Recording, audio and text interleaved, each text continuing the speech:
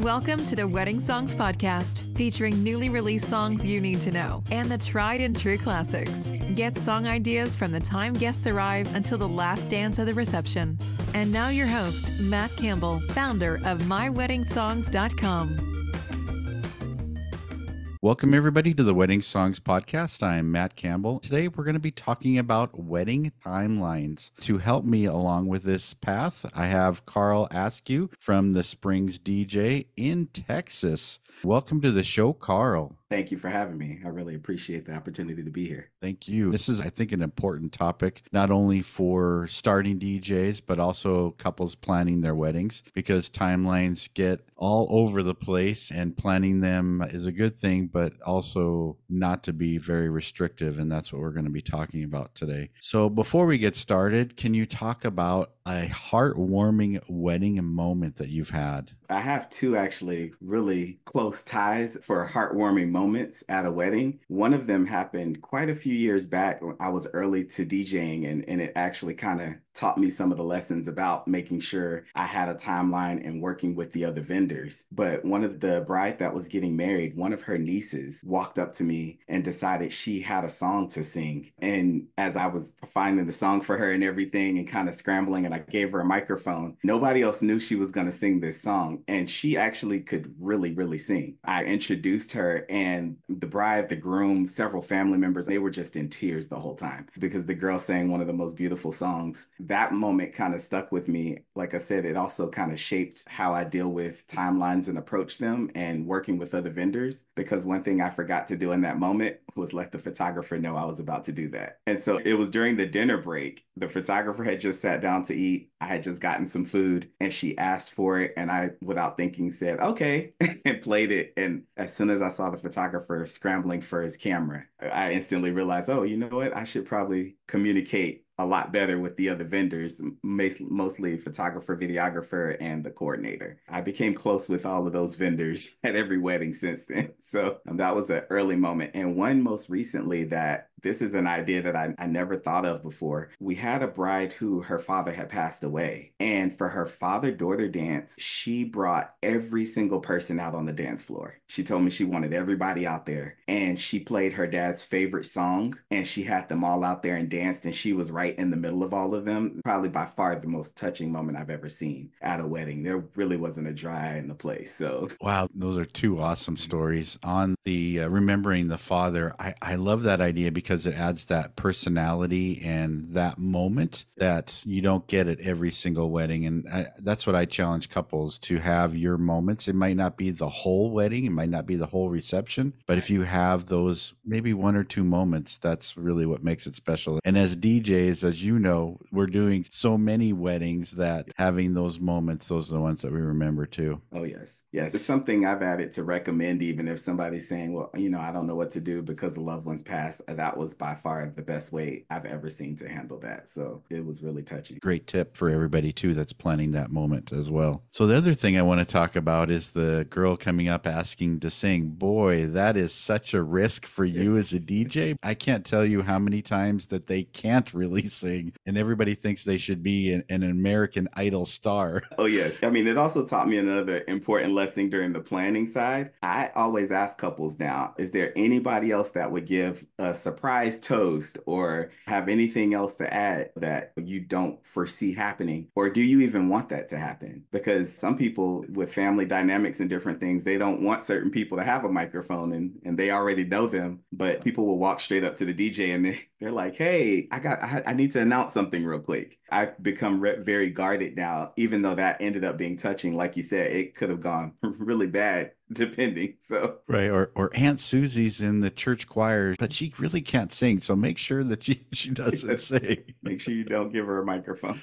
Right. So can you talk a little bit about common itinerary mistakes couples make and how they can be avoided? I would say the biggest itinerary mistake I see is not actually putting the effort and time on the front end to plan it out. When you're doing weddings, weddings are so different. And with the Springs, so to give a little background on where I actually DJ right now, I'm the regional manager for the Springs venues for Dallas area. So we have 12 venues and I have 6 DJs that are constantly on rotation, plugging them in and out of different weddings. And we also, sometimes I have to go down to Houston to work with the team down there as well. They have 10 more venues down there. So we're familiar with the venues themselves. We're kind of in and out of them. But we see a lot of different weddings happen. A lot of people have unique styles. A lot of just different cultures have different wedding setups. So there's really no right or wrong answer to how you're going to do your wedding day. But when you don't plan it, there's the old adage, if you fail to plan, you plan to fail. And I see it so many times where the wedding day becomes a scramble because people have not actually taken the time to lay out what items are. Also, I tell people on the converse side of that, it's your wedding timeline is not this rigid, you have to be here at this, this, and this. Maybe the morning time when you have hair and makeup and all of that, you lead up to it. When you get to the ceremony, one of the biggest things I tell couples is it's your day. Couples ask me sometimes, well, should I play the whole first dance song? This is the only time you're going to get your first dance. If you want to play the entire 4.5, 5 minute song, play it. Now, if you feel uncomfortable with people watching you that long, I can definitely shorten it and play an abridged version for you. But if you want to stand there and dance, everybody else can wait. They really can. Like, this is your moment. And so I see that not happen or take place where people just don't plan it outright. With that being said, kind of my second thing is not having a coordinator altogether. As a DJ and working with a lot of photographers, when you don't have a coordinator, the DJ and the photographers end up being your day of coordinators. And we actually have a lot of other tasks to take care of. It's not just, oh, I'm over here, let me just push play when it's time to push play. I really have to keep track of where everything is and where it's going, make sure the tracks are loaded, make sure everything's kind of staying on track. And then you have other avenues that are happening. If you get off track and catering was told dinner started at 6, well, catering started planning that meal. Now, if we're just kind of going off, they've made the meal to start at 6, but now we're at 6:45 and we haven't started dinner. Well, now that food's getting cold because the caterer had a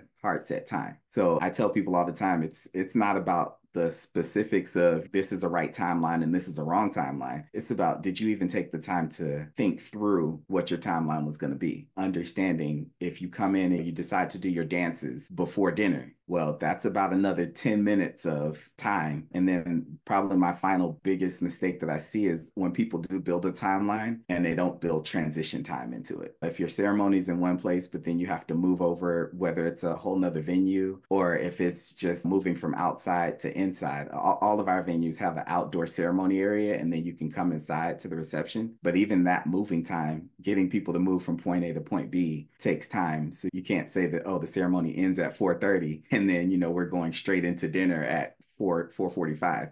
But you won't even have everybody into the building and seated by then. Some great tips there, Carl. I love it how you're really encompassing the whole day. So that way you're giving those tips for each moment. But you did mention some of your DJs and some of the facilities. Can you talk a little bit more about you and your company? Yes, I could talk a little bit more about the company. The Springs, I did mention there are 3 venues that they have in Oklahoma, but they provide venues. We used to be Southland DJs and we were bought out. We were one of their preferred vendors and they incorporated us into their team. Along with other services, they incorporated bartending, a catering company, linens. So a lot of places are moving towards that we can provide everything in a one-stop shop format. They incorporated a DJ and photo booth arm as well. I'm the regional manager for the DJ and photo booth side of it in the Dallas area. And I have the team of DJs, but I also have a team of photo booth attendants. We offer various packages, but we offer them all through the venue. So when you go to book the venue, they'll lay out, these are the services we have and the different teams. Now you can still pick your own DJ. You can still pick your own catering. They're not an exclusive, all-included venue. They let you bring outside vendors still, but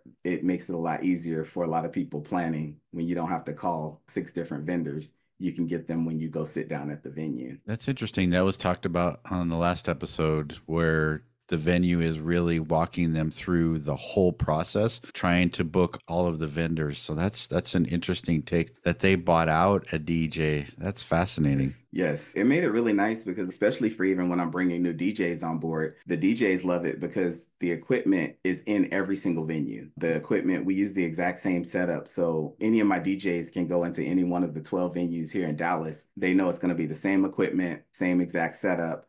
Where you're placing things changes based off of how the wedding is set up. But other than that, we've taken the approach of being consistent in the setup and preparation so then you can handle the craziness that might happen on a wedding day, all of the intangibles that you can't stop ahead of time or prepare for. I'm just thinking as a side note, are you guys incorporating the uplighting and all of the effects as well? Yes, we also do provide uplighting. We have a package that provides even advanced dance floor lighting. So we use a gig bar 2, which is really common. A lot of people will put the gig bar 2 behind them and let it kind of run on sound automation. But we actually have a setup of moving headlights as well that we add to our packages. And those actually run straight off the DJ console. Cool. Yeah, I love that. That you don't have to market your business. You just have to work with the venue and supply the DJs. Yes. How important is flexibility, you already mentioned, in the wedding itinerary? And how can couples build in buffer time? You did talk about the buffer time a little bit. How much should they add in there? Well, I will say anytime people have to move, I would at least, at a minimum, you need to build in 15 minutes. But obviously, if people have to go a distance to get somewhere, if they have to get in their cars and drive somewhere, we do a lot of weddings where they'll have the ceremony at an actual chapel. And then when they, come over to the venue, if that drive time is 30 minutes, you can't just say, oh, we'll give a 30-minute break. Because typically when people go to move somewhere, after the ceremony finishes, they'll stand around and talk. There might be 15 minutes of them just standing and talking, getting in their cars. And then when they get to the venue, some of them are still in the parking lot talking. They don't come directly into the building. And then you got to also understand that people have come into town that haven't seen each other in years, possibly. I mean, this is family all coming together, friends coming together. A lot of times when you're doing the younger weddings, there's people that went to college together and then went off to their careers and haven't seen each other since they all walked across the stage on graduation day. So you have a lot of that, people catching up. So you definitely want to, like I said, 15 is a minimum that I would ever build in for any time people move anywhere, whether it's outside to inside or inside to outside. And when you're going from ceremony to dinner time or the reception itself, I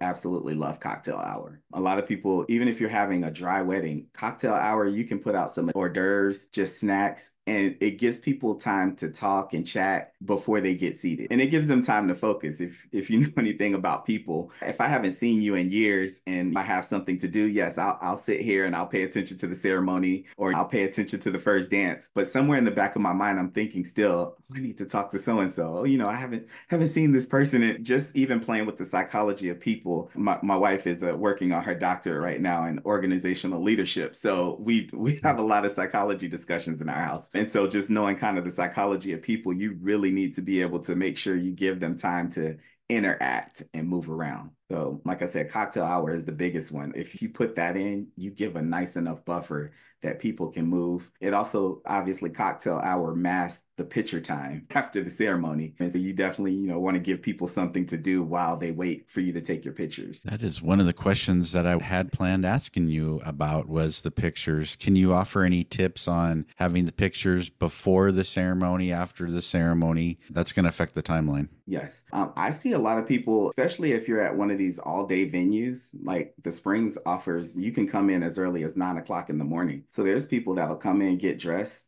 I think it's great when they go ahead and take a lot of the preliminary pictures. You can take the bride and all her bridesmaids, the groom and all his groomsmen. You can knock out a lot of those pictures ahead of time, even if you don't want the bride and groom to see each other until the actual ceremony. The family members, or if you don't want the family members to see the bride, a lot of times they'll take pictures with the groom and do everything that you can do within what you're comfortable. I say get it done ahead of time while you have that time to kind of prepare and take your time and do them. Also, a lot of people forget that you do your pictures right after the ceremony. Oftentimes the makeup that you did before the ceremony doesn't quite look the same. You cried, you had a few tears fall and everything, you wiped your face. So sometimes the best pictures are the ones beforehand before you get into the ceremony and start going about the day. It just gives you more time to hang out with your guests. I have to interject. That's my number one pet peeve as a DJ. The time from the ceremony end to when the couple arrives at the reception. If that's a really long time, and if you have an open bar, that means guests are half lit. They are hungry because they haven't started the food line yet. That is something that every engaged couple has to be mindful of. And not only that, the photographer as well, that's a lot of pressure on them. If they have a long list of pictures to take after the ceremony, boy, they're on a time crunch. And as you know, people don't line up as quickly as you think they do. They don't. They don't at all. They don't. I was talking to a bride a few years ago. This was actually pre-COVID, and she had her wedding ceremony was outdoors, and we knew they were going to move inside for the reception. So we were kind of talking through her timeline, and we kind of had everything laid out. And then she called me back a few days later, and she said, well, you know, my photographer's saying they're going to need at least another half hour to take pictures. And then we already had an hour built in. And so I was like, okay, well, I was like, what was their reasoning? You know, because one of the things you learn in the wedding industry, people that have done this, they know why they say certain things. If I tell you to move something around in the timeline, there's a specific reason why. And so other vendors, we kind of know that. We kind of know like, well, let me see what the other vendor said about it first. And so she told me, she was like, well, all I did was added, since the last time we talked, she said, well, all I did was added individual shots for each one of the members of the wedding party. And I said, oh, well, no, that's exactly why we have another half hour, because I think you think you're just going to step up, take a picture, snap. Next person, step up, take a picture, and this might add 5 minutes to it. And I said, no, you have 7 people on each side of your wedding party. And so that's 14 people the photographer has to get in position, make sure their outfits look right, get them to turn just the right way and stand correctly. And so I said, oh no, that it makes perfect sense that the photographer asked for another half hour. We just ended up pushing everything back, but it was an hour and a half. And I did ask her up front, I said, how important are these individual pictures?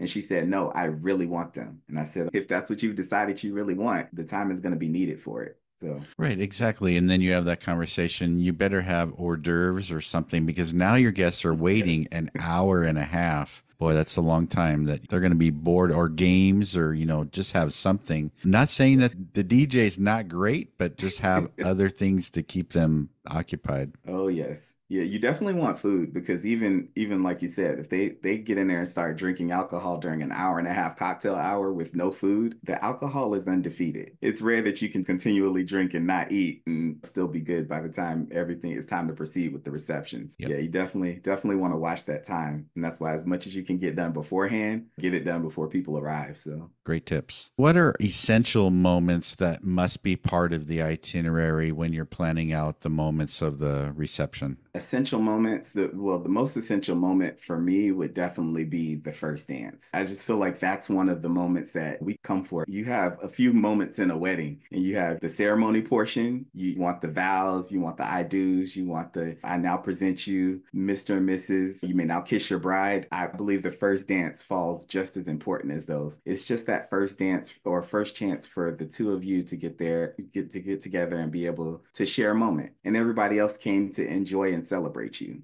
So it is your time in the spotlight. Along with that, I do believe the other dances with the father, daughter, and the mother, son, I feel like those are very integral. I do see a lot more weddings now where some people are doing them and some say, you know, oh, we don't want to do that at all. That's kind of an interesting one that I'm kind of sad to see if it phases its way out. It's one of the traditions that I really like. Obviously, being a DJ, any moment I get to play more music and draw attention to somebody dancing is fun for me. We talked about food earlier. People kind of overlook it and kind of glaze over and say, oh, we'll just kind of feed people. But really, again, when you go back to the psychology of people, once you fed people, you get a much better dance portion afterwards. Like if you open the dance floor and people haven't eaten, they're sitting there thinking about food. In your area, are you seeing any money dances or cake cutting, or are those being faded away? Money dances, those have largely faded away. I still see them here and there, but I see them on less weddings than I do see them on weddings. The bouquet toss and the garter toss, I see more of the bouquet toss, but I've seen the garter toss also take a hit. It doesn't go as much. A lot of times people will just opt for only the bouquet toss. I actually haven't seen anybody only opt for the garter toss. So that kind of tells tells you the direction or how they kind of feel about moving through with that one. Cake cutting is important. If you have a cake, I've seen people do different things, like they do different dessert tables and stuff now. And so if you have various dessert tables, you kind of just lose that naturally on not having a cake. And then some people I see, they'll have the dessert table, but they'll just do like a little one layer cake and they'll go cut that for picture's sake. That's one that kind of depends on if they get a cake or not. Yeah, it would be awkward. Let's cut the cupcake in half. And Yes. then you get half, I get half.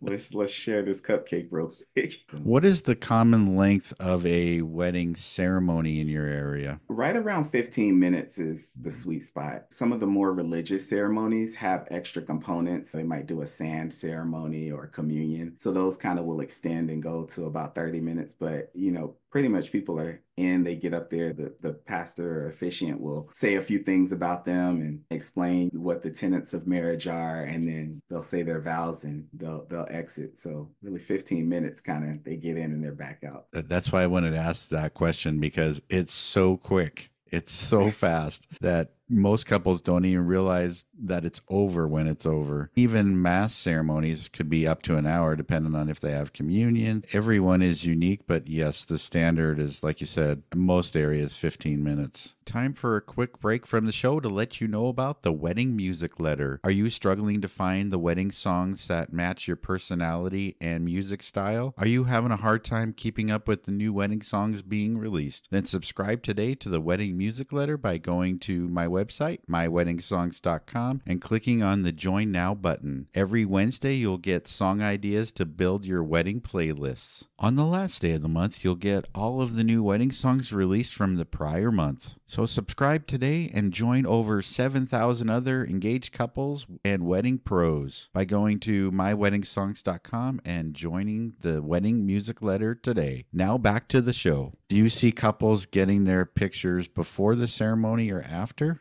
What are you seeing as far as a percentage-wise? For the couples getting their photos before, if it's the couple together, I actually rarely see them doing their photos beforehand. I would say probably about 30%, because I've seen a rise in the trend of the first look. And so where the first look is not when the bride walks out, the first look is, sometimes they'll position the bride. And I know they do it often with the parents of the bride. They'll have the dad or the mom or both of them, they'll stand with their back to the bride, bring them out and position her, and then go ahead and she'll put her hand on their shoulder and they turn around. So the photographers capture that. But I'm starting to see them do that also with the groom as well, where they'll pull them to the side. And sometimes I've seen them do where they'll actually read separate vows to each other that they've written beforehand. I've seen some of those pictures, but overall, them just taking their pictures up at the altar and different things like that, they still mostly are doing that after the ceremony. Okay. The first look is an important moment for a lot of couples, but not every couple chooses to do that. We'll all see pictures where they're standing around the corner or Yes. at a door, or there's some creative people and creative photographers, I guess I should say, that that plan those moments. When do formal dances fit into the timeline? Are you seeing them after the grand entrance or after the meals? I see quite a few of them after the grand entrance. My advice, I often tell people, while you have everybody in that moment, it's great to do the first dance, but the father, daughter, and the mother, son dance, I usually recommend they put that after dinner, mostly because, again, you have people, they've kind of come in and they sat down for the ceremony, and then you transition into cocktail hour. And then now you're kind of here at this moment where we've sat everybody down for dinner, but by the time you do the grand entrance, and if you do all three of those dances to start off,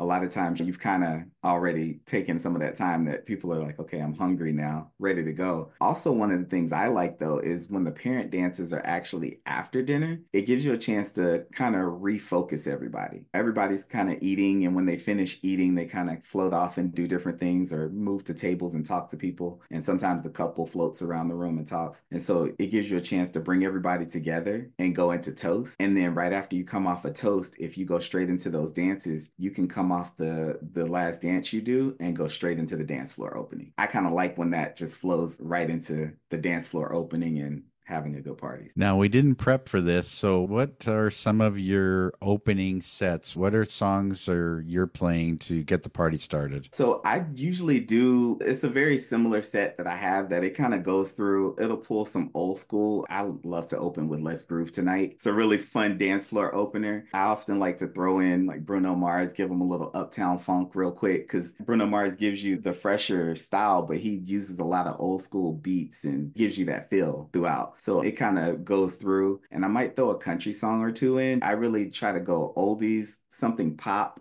that's newer, and then still give them a way to kind of navigate through it. My opening set generally lets me see who's going to dance in which areas. The opening set for me, I always say it's kind of a trust the process opening set, because you might play a song and you don't see people rush on the dance floor right away. And you kind of have to analyze, are they not rushing on the dance floor because they went over to get cake real quick? That's another reason why I don't like to do the cake cutting and then open the dance floor right afterwards, because a lot of times people now want cake. It's hard to gauge, are they not dancing because the songs work, because you've done enough weddings, but you're trying to gauge, are they going to get cake or are they going to get drinks real quick? Sometimes they come off of and now they're ready to go to the bar real quick. I like to run through that opening set. I have about 8 songs that I'll play them in different orders, or I'll switch out kind of similar songs. I might switch out Let's Groove Tonight for September.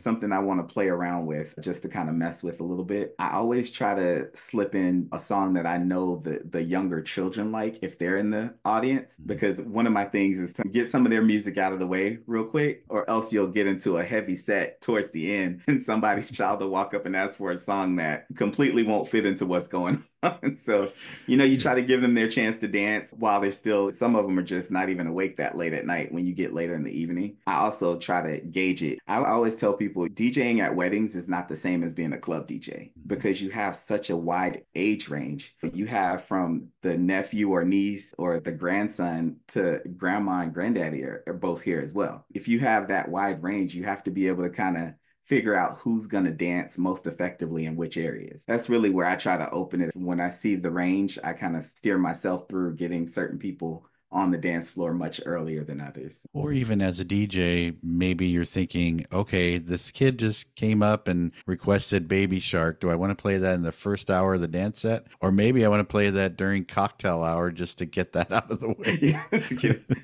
There's a few songs that when people ask for them, because that's one of the things I love. I actually love interacting with people. I'm not a DJ that if you come up and ask for a song and I'm like, no, let me do my job and get away. I actually welcome talking to people and getting to know them.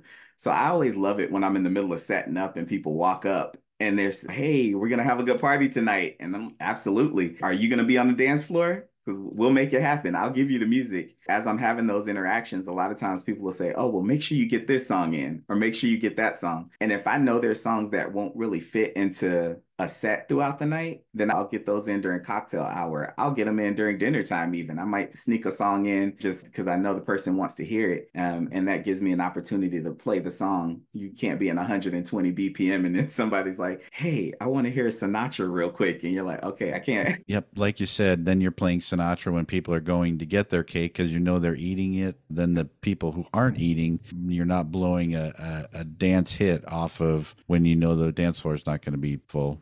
Yes, which requires a lot. I tell my DJs all the time, it requires you to pay attention to more than just the music and the dance floor. At a wedding, you have to watch what's going on outside of the dance floor area. If you call last call at the bar, you don't want to play your best hit of the night right after you call last call, because people are conflicted. They said, well, he just said last call, so I have to get to the bar. And then you burn off a song that people are like, oh, I wanted to dance to that, but you just sent everybody to the bar. And then you say, okay, I'm going to play a sing-along song or something else that they can groove at the bar while they're in line. Yes. Great tips. So what advice would you have for couples managing the logistics of the wedding itinerary? Like we talked about, it could be from the hotel to the ceremony. It could be from the ceremony to the reception hall. What tips can you give for couples that are planning those timelines? My biggest first tip is, like I said earlier, get a planner. We obviously being in the same venue, we run into a lot of the same people. But one of the wedding planners we work with quite often, a lady by the name of Marianne, her company is Minted Artistry. She does an entire timeline from the time you get up and you're leaving the hotel. Again, transportation time. If you're having everybody come from the hotel, if you're having the wedding party, all stay at the same hotel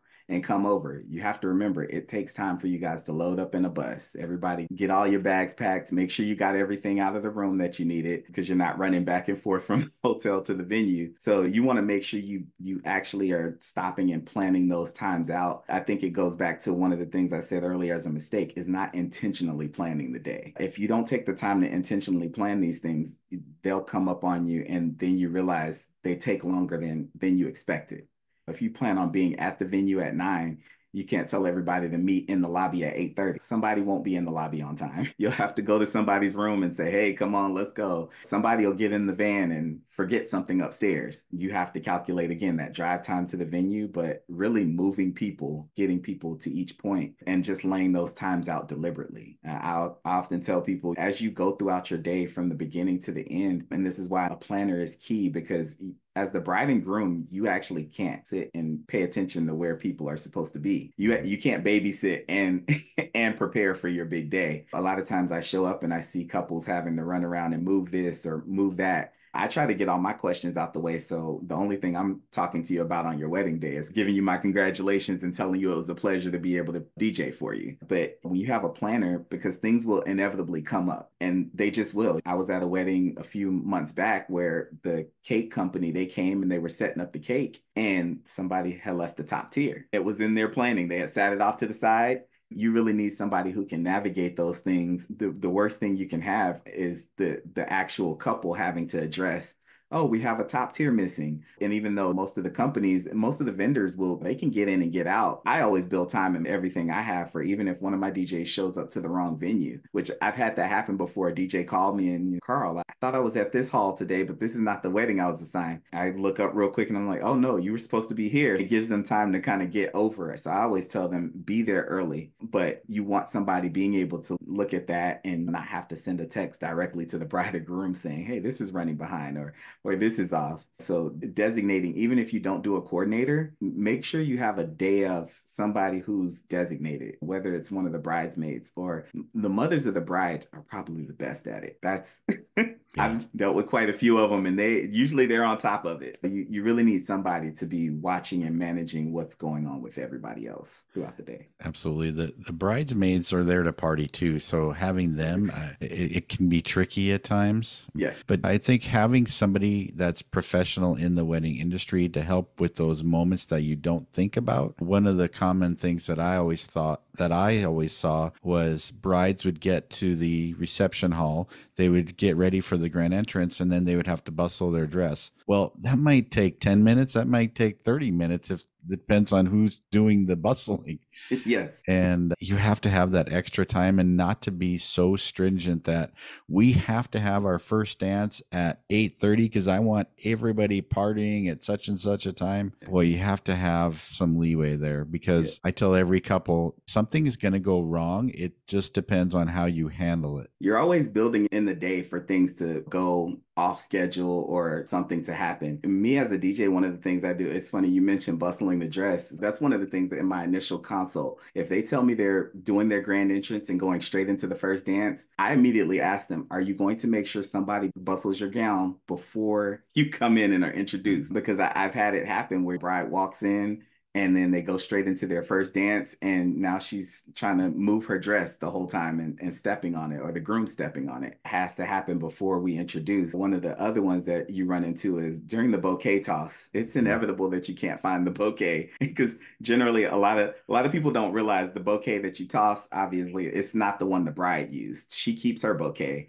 but they usually have one that they're just going to toss. It seems like every time if you just go straight into, as a DJ, I always find out because I've had couples say, hey, let's go ahead and do the bouquet toss. And then I have to pull them to the side real quick and say, hey, wait, do we have the bouquet ready? Do you have the garter on for the garter toss? Like, are we ready for those elements? And a lot of times, they send somebody scrambling to the bridal suite to go get it. So you definitely have to build in the time. It can't be a hard set. This is what happens specifically at this time. Also, when you integrate things into the dance portion, I often tell people, if you say the garter toss and bouquet toss is at 8 o'clock, as I approach that time, I'm going to start trying to put myself in a gear that I can actually transition into that. But if you hit a heavy dance set and people don't want to leave the dance floor, you run the risk when you go to do that of, oh, well, we had everybody dancing, they were going, party was happening, and then we calmed everybody down real quick, said, okay, watch the bouquet toss, watch the garter toss. Okay, get back on the floor, party right away. People, of course, have taken those transition moments to take another trip to the bar.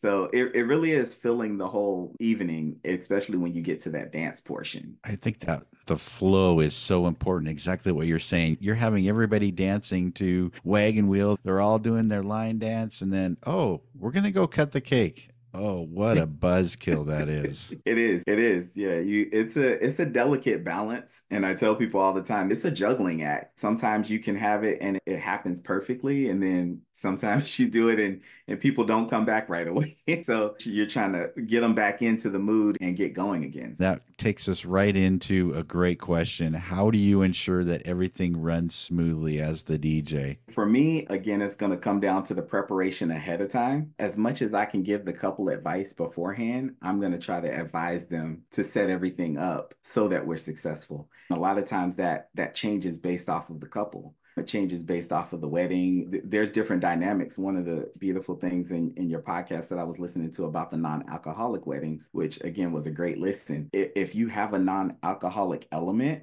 going on, that actually changes a lot of how I'm going to approach getting people to where they need to go. All of the things I said about last call at the bar, suddenly they don't play a part anymore. There's just a different dynamic in general. And overall, I'm going to approach each wedding, like I said, in the preparation phase and find out what the couple is really looking to do. And if they're looking to dance the whole night, one of the things I'll tell them, some people will have a 2 o'clock in the afternoon wedding, and then they're like, nope, we're dancing till midnight. You're not dancing till midnight.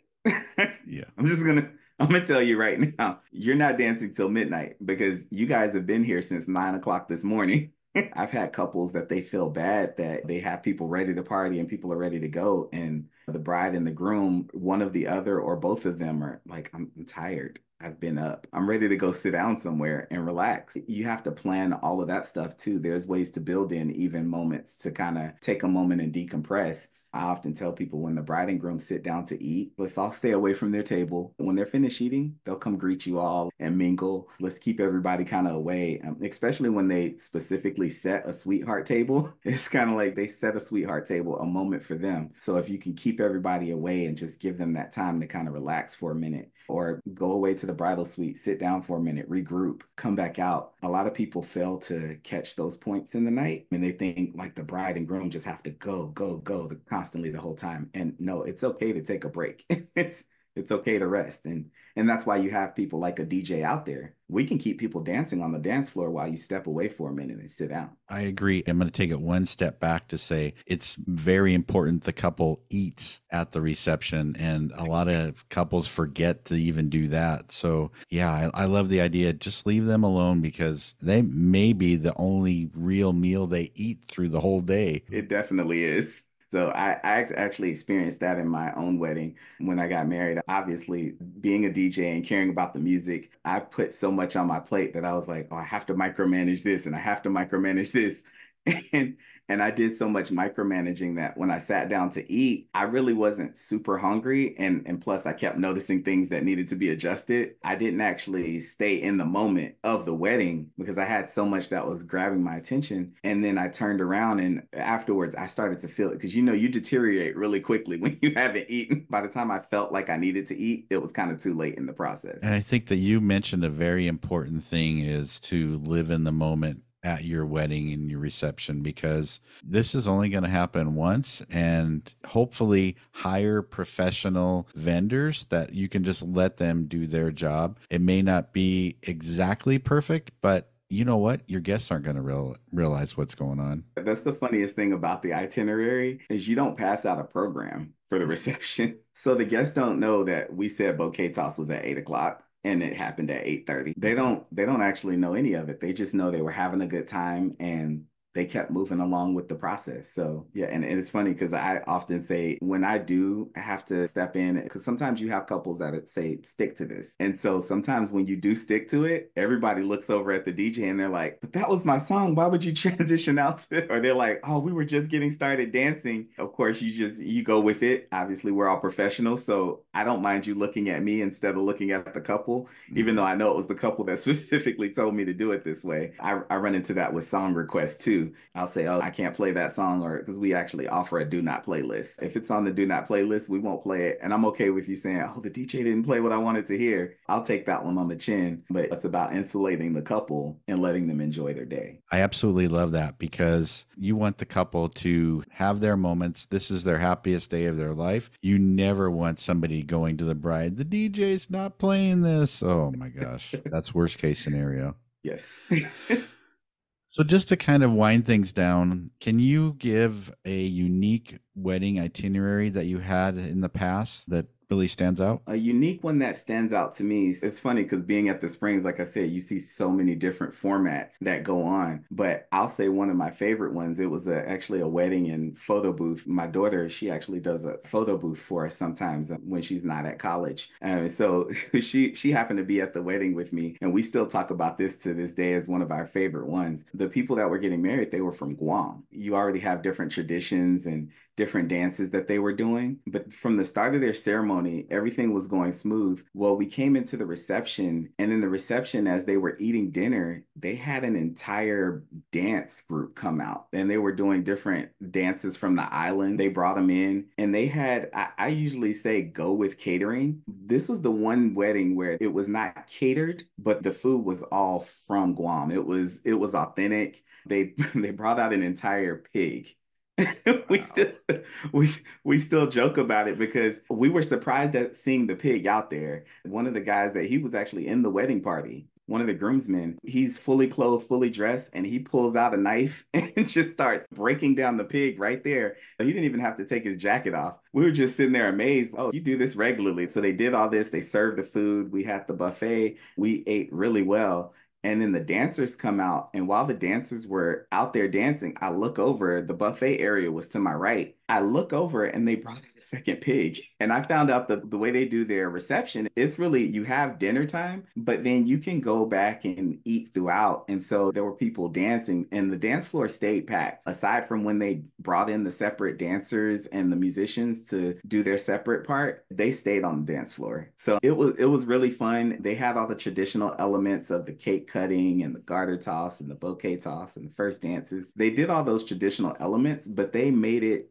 I was joking with the groom afterwards. I told him, I said, I felt like I went more to a cookout that you ended up getting married at. And he looked at me and he laughed and he said, well, he said, if you feel that way, I need to invite you to one of our cookouts. I took his information down. I told him, yeah, one day I'm gonna have to come over because it was more about family than the show. As much as I am a showman and a DJ, and obviously having a show plays to my skill set, it was really good to see somebody say, this is a family moment. This is a moment with all of our friends and really not lose sight. We often say it with things like Christmas. We're like, oh, don't forget the real reason of the holidays. Make sure you spend time with your family. Make sure you enjoy the people you have. Well, I do think the same thing happens. Like I said earlier, with weddings, you have so many people that haven't been around each other. So for some, it is like a family reunion to come together as well. I don't think it does any good for you to get done with the wedding and now the aunt is mad at a niece or is mad at a cousin or, you know, mad at the bride. And you have all of these people upset with each other because you were just trying to pull off this day and you forgot that family is really what made this happen. Otherwise, you could just go to the justice of the peace, say, I do, get it signed. Like the reason you did this wedding was to have all of these people together. And so that wedding was really it was one that just reminded me, even in the middle of getting caught up and constantly running, saying timelines and all of the structure, that they seemed like they had the most amount of fun, just kind of enjoying each other throughout the evening. That is a great way to close out what we're talking about today, that it really matters to who you're sharing your wedding day with. I love it. Was there anything we didn't talk about today that you think that we should have talked about? No, I think we did a pretty good job of covering especially dealing with as it comes to timelines. As you know, weddings are very intense. There's a lot happening. So, I mean, you could have discussions for days about it and still get quality material out of it each time. That's actually one of the things that I met some of your team at the Wedding MBA, and I got to sit and chat with them a little bit. But even chatting with all the vendors that were there and all the different industries, you start to realize that the dynamics of a wedding, you can take it to the moon and back, really. I mean, you can really do whatever you want. And as long as you kind of plan it out ahead of time, you can have a really successful day. Timeline, like I said, take the time to plan it ahead of time, look at it, focus on it beforehand, because then you could just sit back and watch the day play out. Absolutely. Carl, where can people find you and contact you? You can contact me. Usually I'm on Instagram at Sizzle ENT. That's at CIZZLE ENT. That's my actual entertainment company. I do audio engineering work as well. At Sizzle ENT, that's where people generally will reach me and contact me for different work. Also, my work with the Springs as the regional manager, Carl Askew at thespringsevents.com. They can email me there. Obviously, if you're booking at one of the Springs venues, they can reach out to me directly and everything as well and get you booked. Well, thanks, Carl, for being on the show today and talking about wedding itineraries. Stay tuned for next week for another episode of the Wedding Songs Podcast, dropping every Thursday morning. Thanks for listening and have a great day. Thank you for listening to the Wedding Songs Podcast. Never miss a future episode. Subscribe today to our podcast. Follow us on Facebook at My Wedding Songs and send us a message about playlists you would like covered.